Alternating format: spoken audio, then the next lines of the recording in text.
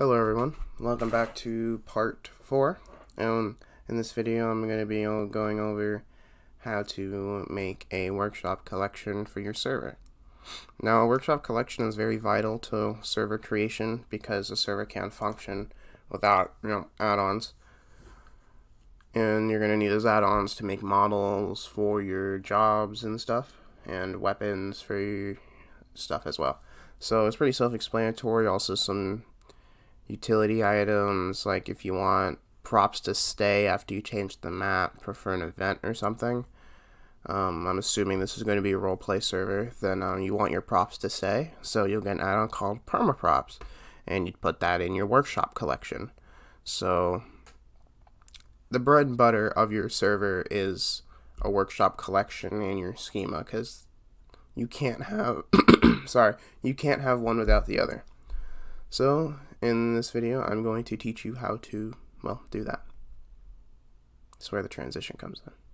I don't wanna fuck this bitch, she smell like poo poo. Alright, hello. So in here we are at the Garry's Mod workshop. This is the place you're gonna have to be.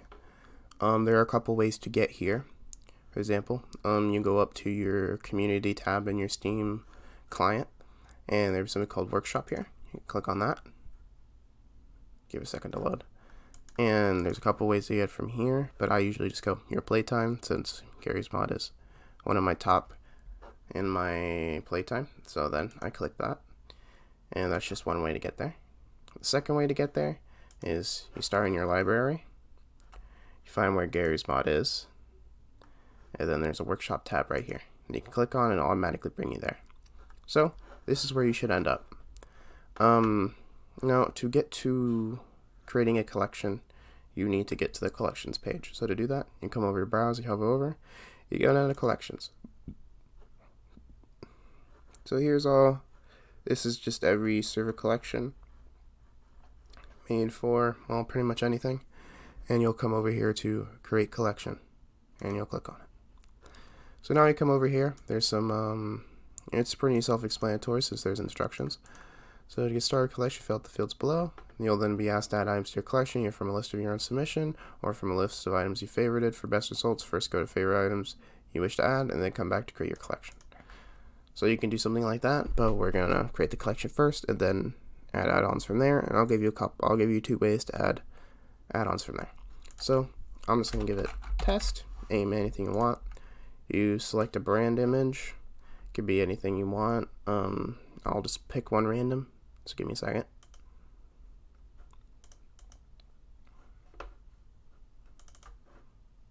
Alright, so I gave it a random image. Describe your collection. This collection is for testing purposes. There's that. What kind of collection this is? Items that work together. You want to click on that because that will enable to have a subscribe to all button. If you click on this one, people have to automatically have which ones they need, but for simplicity's sake, if you know all your items work together, then you can just click on that. What category should you belong in? I click on server content. That's the only one you need to put on.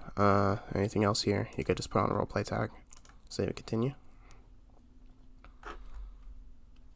Give it a minute.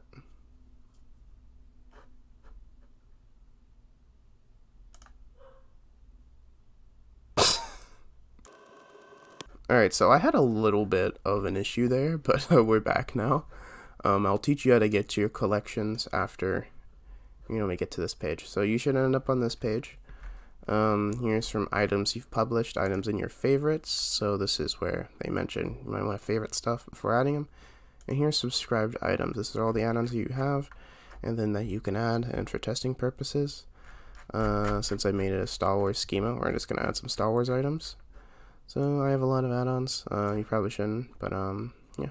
So we're gonna find some clone trooper models that you want to add. So we're gonna try to find a phase 1 pack. Arc troopers, clone trooper armor. You can click on the view details button there to figure out what you're adding. It's always helpful. And I'm still trying to find them. 212. I just want standard white. It's not that big of a deal. Let's just go add 50 first. So we're just gonna add 50 first. And every time you click on one, it'll just kind of reset it. That's okay, it doesn't matter. So then we're gonna come down here, and we're gonna find a weapon pack. So Republic Commando weapons, we don't need that. Oh, there's the Phase 1 troopers.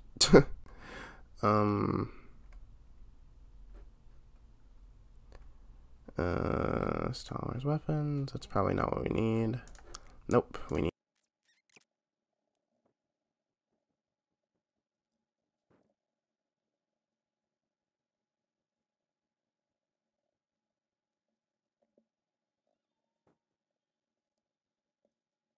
Alright, found it. So I've added this weapon pack. It's not one of the best, but that's okay. And then I added the base, which is TFA base. If you're having a TFA weapon pack, you're going to need this or it won't work. So I have models and weapons. You're obviously going to need more than that for your server, but this is a test, so I don't really care. And tools like Advanced Duplicator. And then coming down for perma props, which I always somehow forget to add until the server starts up. True story. But it's a pretty important tool if you want to make a base and have it not disappear when you change the map. So here's resizer.